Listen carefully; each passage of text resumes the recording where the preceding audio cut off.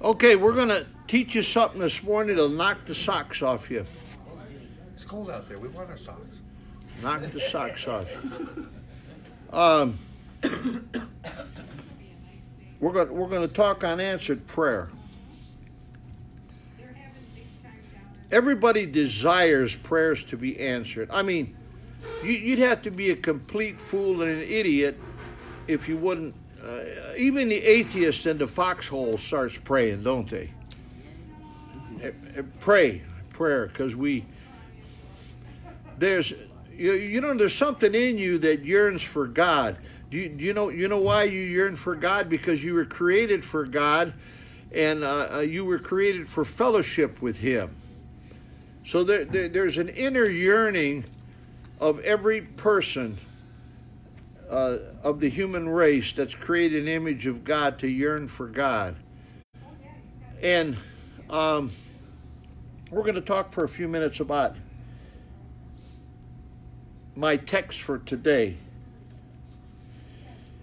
And I'm going to look at 4 verses. And this is what I'm texting out. If you're not on my text list out there in Facebook, YouTube, whatever, or here, if you have a cell phone and you'd like me to text you, this is an example of what I text out. My text out for today, it starts out with this, and we're going to talk with one another here also. It starts out with a statement that I make in the text out for today. I've texted out a few, but not a lot yet. I'll be texting out more. And if you're not on my list of texting, I text to several hundred people. It takes a lot of time. Every day. I don't do it every day because it's getting such a big deal that I missed yesterday completely. I didn't text out yesterday just because it just couldn't get done. And when I text you, I pray in the light of what I know about you. There's some people I know a lot about. I know plenty about Marcel, more than he wishes I knew about him.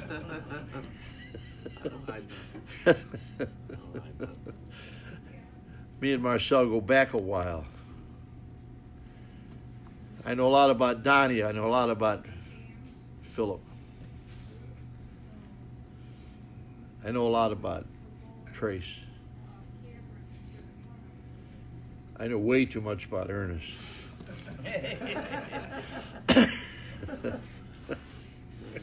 Ernest shaking his head no. I don't know enough. You mean what I know is more to it than what I know? But here's my statement. You have a right to expect your prayers to be answered. That's a good start, isn't it? But there's a caveat here. There's a condition. If. That little old word, if. You have a right to expect your prayers to be answered if you are a born-again Christian and live a life that honors God. That's why you want Doris to pray for you. That's why I want Doris to pray for me. Over the years, I've known some people that are just absolute wonderful, godly Christians that get their prayers answered. You know who I call when I need something from God and get it done? That's people I get a hold of. Some sorry Christian, if they're a Christian at all, I'm not even sure they are a Christian. I'm not trying to embarrass you, try to make you feel bad, but your prayers mean nothing. Until you pray that prayer, Lord, be merciful to me, a sinner, and save me. And then, remember my opening statement. Uh-oh. Went off, Joe. That's all right. Come and save me. That was cute. Come and save me. I'm even going to bring it up, Joe. You watch too much of Jim Carrey or something. I got to touch it every once in a while, huh? Yeah, well, he goes up first. Okay, thanks, buddy. Every once in a while, I got to touch it. Okay. So, you have a right to expect your prayers to be answered if you are a born-again Christian and you live a life that honors God. A saved person that is right with God. Just like we're going to take the Lord's Supper today. It's the first Sunday of the month. We take the Lord's Supper. But I always warn you, when we take the Lord's Supper, not only one of the things that have to be, if you take the Lord's Supper, you need to be a born-again Christian. Not only a born-again Christian, but someone that's right with God. If you've got sin in your life and you go live in that sin and you don't take the Lord's Supper past, because we'll read in 1 Corinthians 11, it says some of you get sick and some of you die. So I don't want you getting sick. I don't want God killing you. And he killed people at the Lord's Supper because he come in and some of them were drunk, some of them were carrying on, and so on and so forth. So let's talk about it. All right. From what I said so far, and haven't even got into the four texts yet. Does anyone have any comments or questions or something to say? Ernest always got to say something. Okay, shoot, Ernest. Okay, let's look at it in my position. Look at it in your position. Yes, sir. That little word "if." If Is the choices that I make. Just like a Bill Clinton answer. Remember what Bill Clinton said? What was the word he talked about? Remember that? What did he say, Philip? About him being in peace. Huh? He said it depends on what your definition of the word is. Yeah. Okay, so Bill Clinton says, what is the definition of is? And now Ernest says, what is the definition of if? Okay, go ahead, Ernest. It's the definition of the choices that we make. Huh? It's the definition of the choices. Exactly right. That's a good answer. I know. It is. We can make good choices, which are what? Godly choices. Right. We can make bad choices, which are ungodly choices. So the choices we make, if we choose Christ, we can be saved, and that's a wonderful thing, and we can have eternal life. And then if we choose to obey Him and be a Christian that is right with God, walking in the Spirit, and not fulfilling the lusts and desires of the flesh, which most Christians follow. They follow the world. Sad to say. They're not in good standing with God, although they're Christians, but don't get much in answer to prayer. So the first, Matthew 21:22, if you want to turn to it in your Bible, you can do that. And all things, in fact, this was my text out this week, and I even preached on it, I think, this week. I might have, maybe I didn't, I don't know. And all things whatsoever ye shall ask in prayer, believing ye shall receive. Now, Joe and I and James talked about this. They were helping me yesterday, and we sat down and talked about this for a while after we were done working. And Joe made the comment to me. Joe said that many people take that out of context. That's exactly right. Everybody wants that promise, don't they? I mean, you'd be crazy if you didn't. You belong in a booby hatch if you didn't take this promise. All things whatsoever ye shall ask, in prayer, believing ye shall receive. But it ain't as open ended as you think.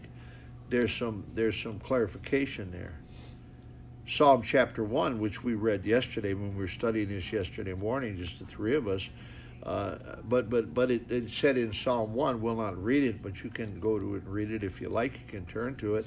I believe it starts in about chapter 23 or 24.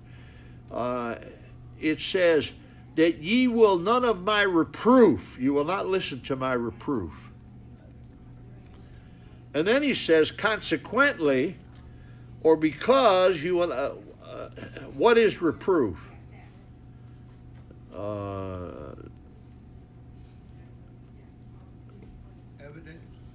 Any kind of admonition that the Bible gives you not to do something.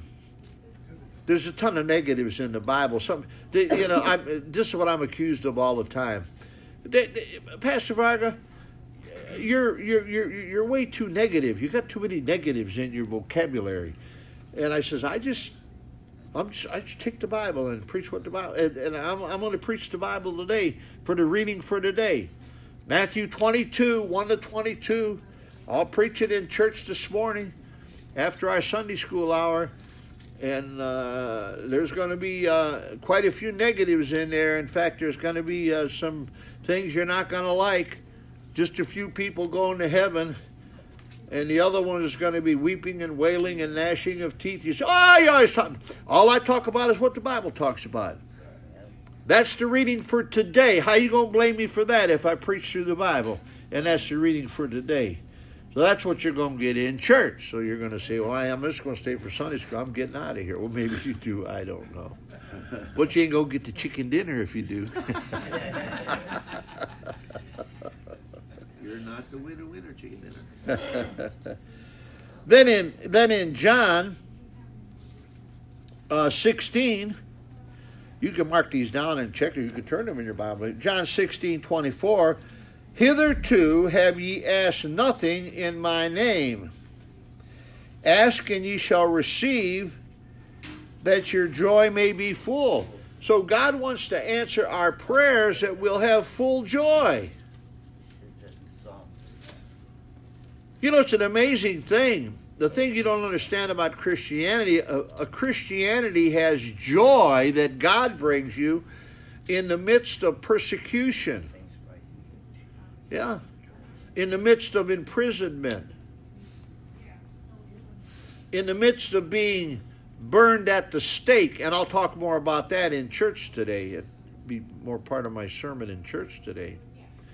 That there were people that were at the hands of the wicked, vile, godless Roman Catholics that were burned at the stake, and they would be burned at the stake singing praises unto God joyfully. That's pretty tough, isn't it? At the hands of the wicked Catholics. We're talking about that because Matthew 22, 1 to 22 talks about that. And at the hands of the wicked Jews. You say, how dare you call I'm talking about the wicked Jews in the Bible that killed Jesus. And by the way, let me tell you something. I had a piece, I put it on Facebook. You didn't get Facebook. You go on my Gabriel Varga Facebook. You can look at it. I posted it. Might have been in the middle of the night. It might have been this morning. I don't know. I get up and read the Bible, and if I find something I like, I put it up on Facebook. I don't say a lot on Facebook. Mostly I just put Bible, or I put what Matthew Henry said on there. He's a good commentator.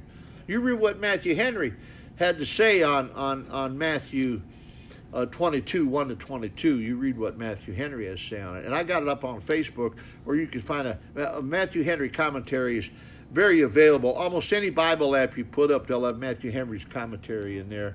Or you can get one. You can get his big commentary book. He comments on about every verse in the Bible. The whole Bible he comments on. He's a pretty smart man. He's very good on Matthew 22, 1 to 22, and what he mentioned. I'll make mention of it. Mention it again probably in church today too. But did you know that there is worse punishment and worse torture in hell for those that persecute Christians over those that just reject Christ? If you reject Christ, that'll send you to hell. But if you reject Christ like the Catholics have and like the Jews have, historically and in the Bible, there will be a lot more punishment and torment for the Jews that persecuted and killed Christians, or the Catholics that have done it historically, or the Muslims that are doing it today. And the others, there are other, or the communists, the atheist communists in Russia and other communist nations, China, North Korea, and they're killing Christians this very day in Russia. Plenty of them in China. All kinds of them in North Korea. That's kept. You don't see much about that on the news at all. You want to see about where Christians are getting killed and what's happening to Christians around the world? Look at the website. I think it's called Christian Martyrs. And it'll give you an up-to-date happening of what's happening today about killing Christians all over the world. But those that are killing Christians and have over the centuries past, there will be a much hotter hell for them than just someone that's rejected Christ and went to hell. So there's degrees of punishment in hell. Let's go to our, is there anything, does anyone want to say about that? Or China. Huh? China, I heard on the news a while back, I didn't believe it until I heard it. They said it's mandatory to be burnt when you're dead over in China. Huh? They don't bury their people, they burn them. Yeah. That's China. Heathens. Mandatory. It does not. Heathens usually burn their dead. Heaven, the Bible, Christians bury their dead. But you know, even Christians, I guess they're. I know people that are born again, and Grandpa dies, and they burn them instead of burying them. You know why? Cheapskate chiselers. They want to pay. They want to pay $600 instead of $6,000 to put them away. I'm just telling you the truth. How do you They're feel, lousy cheapskate chiselers. How do you feel about somebody donating their body to Huh? the body farm or for science? You can't donate your body. What are you going to do with your body? You can, yes. You can Huh? donate. You can donate organs. No, you can donate you your can whole donate your entire body. body. Right on your Autopsies, driver's autopsies for doctors in China. Yeah. Well, they ain't going to get much out of this 80-year-old, I'll tell you that. Got a worn-out heart, a worn-out liver, worn-out kidneys, a worn-out brain, fat. Yeah, What are you going to do, salvage my They fat? take your body and they place it in different ways, like My either sister's in got a donor heat card. or in a Huh? car or whatever, Yeah, where and they you study die. how it Driver's reacts. license. and Yeah. whatnot. They going to put my body and put it in the car and crash the car? Yeah, stuff. They do all kind of stuff with. No it's way, designed, Jose. yeah. They can use your heart, Pastor Bob. I told my wife, if I die before she does, I told my kids, you better stick me in a coffin and put me in the ground. I'm leaving enough money to do that. Even if I go broke and I don't have it, you better put me in the ground anyway. Don't you burn me like no heathen or give me a way to put my old dead body in a car and have them crash it and see how it comes. Oh, come on. Now that's how ridiculous and stupid this stupid world is. You know that? Can you imagine that? You're gone anyway. Put a dead body in a car and crash it. It's just a body. Listen, they can Your soul is they can get the live bodies that have just been killed with that. Oh, I guess they could that, I guess, but they already had the crash. Yeah, they do it. Got drunk and run into a tree, huh? How many of you in here, we might have someone here, how many of you in here, you probably wouldn't tell it if you did, how many in here you got drunk and ran into a tree, but you survived? How many we got in here? Just 10 of you. No, none of you will admit it. Is your hand up, Joe? Are you scratching your head? Are you scratching your head? Oh, my Lord. All right. Here's your problem. James 4:3. Mark that down or look it up. Ye ask and receive not. So you're praying. What is prayer? Asking. You ask God for something. You ask and you receive not, because ye ask amiss. Oh, so that doesn't mean like you thought that Matthew 21:22 says, all things whatsoever ye ask in prayer believing, ye shall receive. If you ask something and you really believe you want it, you might be asking amiss, then you're going to get it. That's what James says. Because you're asking for what? Selfish things. Selfish things. How sad. Ye shall ask and receive not, because ye ask amiss, that ye may consume it upon your own lusts. You see, many prayers, and probably the vast majority of prayers, is because of lust. You're covetous of something. You want a certain car or a certain house or a certain person to marry, or a certain piece of clothing, or a certain piece of jewelry, or a certain city that you want to live in. But all of that, someone was, he's not here today, but someone was telling me of I had it all planned out what's going to happen the next 2 years, and he's praying God that happens. I said, well, that probably won't happen. Why not? I says, because it's all selfish. Oh, he got mad at me. As you just think about what you just went over and what you just went through and told him, you might have been mad enough not come today. I don't know. Told him that Thursday. If he gets a check, he won't be here. Huh? He gets a check, he won't be here. I don't know. No, this guy works. He works. He works. But you know what his problem is? He's a worker, but he's a drunkard. And so he might be able to accomplish that 2-year plan of his if he does what? Quits drinking! I got nice folks come around here, men and women, but they're drunkards. They do good for a week or two or maybe a month, and then they're right back in it. Like pigs in the mud. They go back to it. I'm not going to ask you to raise your hands. Got a few of you in here right now. Yeah. It's wrecked your life. You can't keep a job. When you work, you're wonderful.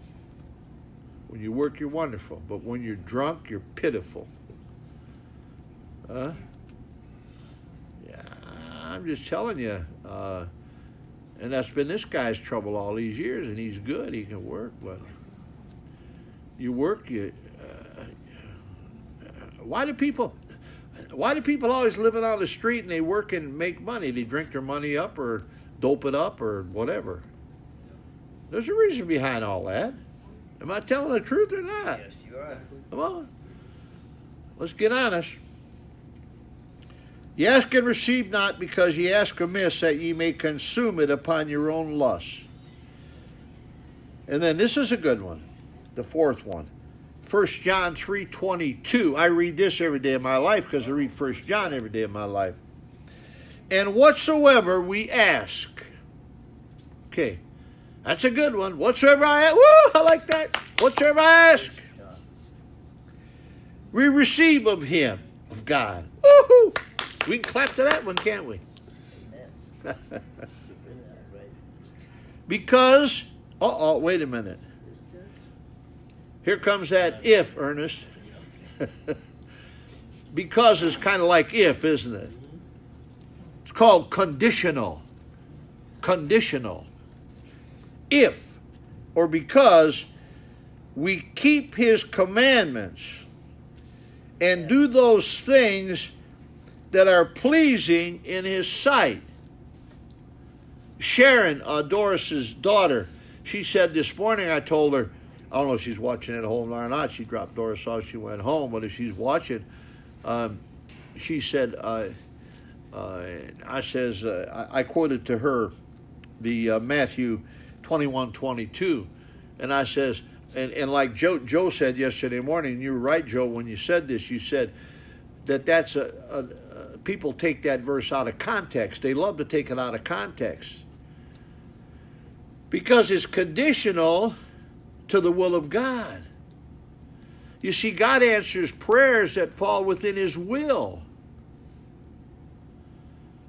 We'll be talking about in the text today, Matthew 22, 1-22, is strictly about getting people out of hell. It's about the marriage supper of the Lamb. It's about salvation. That's all that matters. That's why I'm here. That's why you're here if you're a Christian. Someone cared enough about you to tell you how to be saved. Now you ought to care enough about others to tell them how to be saved. Well, what else is important in Christianity? Well, there's things that add to that and work towards that, but that's the ball game. Salvation. We got all kinds of foolishness in Christianity, all kinds of stupid music and all kinds of stupid fellowship. You ain't going to get much crowd tonight unless you have a Super Bowl party with wings. Well, we're going to have church tonight, folks. But there ain't going to be no Super Bowl party. And ain't going to be no wings. We just had the Bible on it, so you say, well, I ain't coming to your church. That's okay. Go on. Go on with the heathens. You see, the Christians today, they're so wrapped up in worldly music and worldly pleasures. And I heard a preacher even that I should know better and making a big deal about it. Super Bowl, we're going to have a Super Bowl party. Oh, shut up.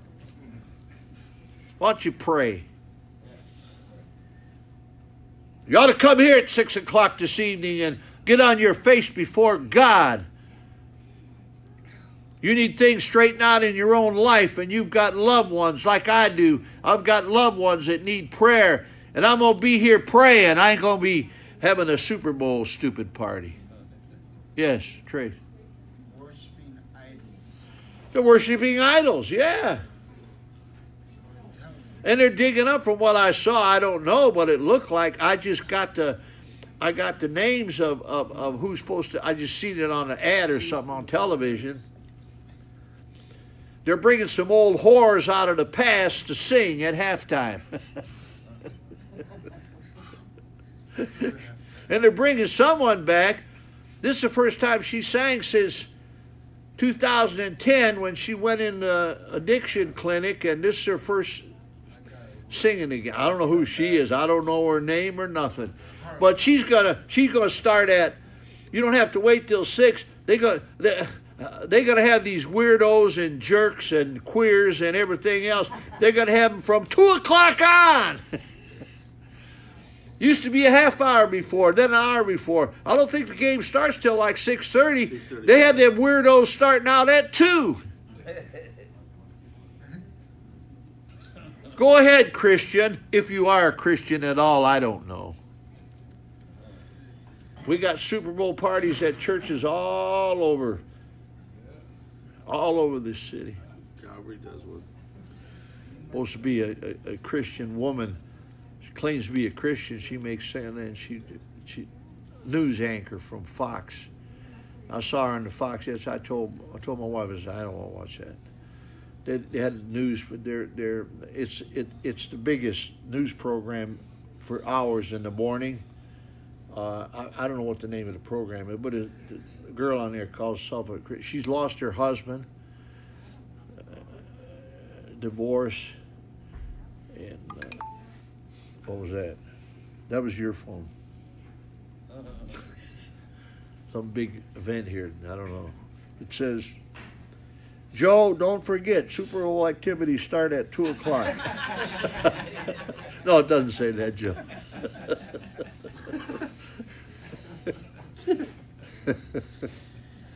Oh, my Lord.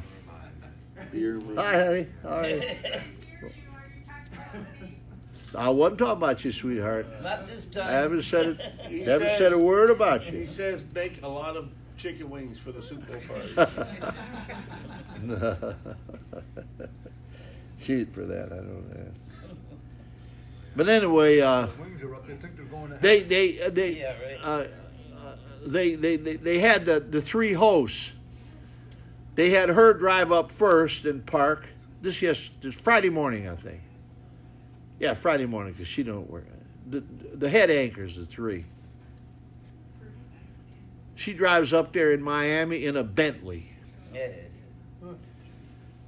And then the next guy, he drives up in a Lamborghini.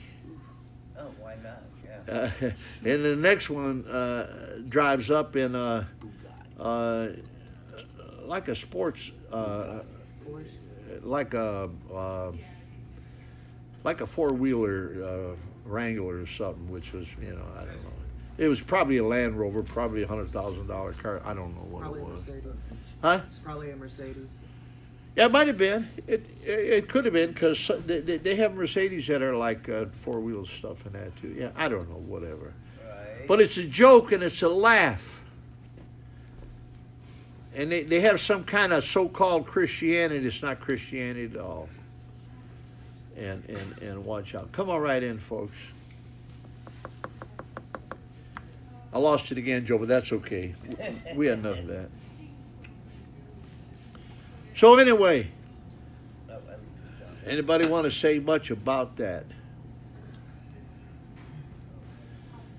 People are coming in for church. Answered prayer. There's conditions upon it. You must be saved. And you must be someone walking in fellowship with God, or your prayers won't be answered. Like in Proverbs 1, it says, I've tried to reprove you, and you wouldn't be reproved, and you're going to ask, and I'm going to laugh. Psalm 1 says God's going to laugh at you. You won't take his open rebuke from the scriptures about how you live and what you do, and you say, shake your fist at God and say no, and then you pray and God laughs. Yeah. His will, like Sharon said this morning, his will. You get your prayers answered if you pray in God's will. And his will always has to do with getting people saved and living for God.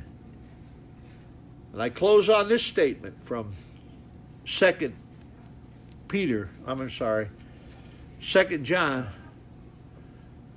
chapter 2, verses 15 to 17. Here's a way to not get your answers answered, prayers answered. It says, love not the world, the Super Bowl. Love not the world, neither the things that are in the world. If any man love the world, the love of the Father is not in him. For all that is of the world, the lust of the flesh, and the lust of the eyes, and the pride of life are not of the Father, but are of the world. The world passeth away, and the lust thereof. But he that doeth the will of God abideth forever. We're closing Sunday school. You want to go to a church that's having a Super Bowl party? Go on, it ain't going to be here. Go ahead, you worldly Christian, if you're a Christian at all. And if that's a Christian church at all. But you can come here and hear the Word of God and pray. Do something that honors God. Maybe you got something in your life you need to straighten out. Maybe you got a loved one that needs to be prayed for. Instead of the foolishness of the world and all the entertainment of the world, the biggest sport event of the year, and everybody's going nuts. It's all to no avail, and it leads to hell. Go ahead. Go to the church with the Super Bowl party. I won't be here. We're going to be looking at the Word of God and praying, try to get right with God, and try to get some answers to prayer for our loved ones, and try to get some people saved. Amen? Amen. I don't know about you, but I'm going to be here at 6 o'clock. Hope you are too. Let's close in prayer. Lord, thank you. There's a way to get answered prayers, to do the will of God. That's it, the will of God. Let's get close to him and honor his commandments. Be saved, be born again, the Bible way. Not much really learned or taught about that today. Bless now. Bring others to church. We ask in Jesus' name, amen. Amen. 15 minutes. You can get a cup of coffee. We'll start church in 15 minutes.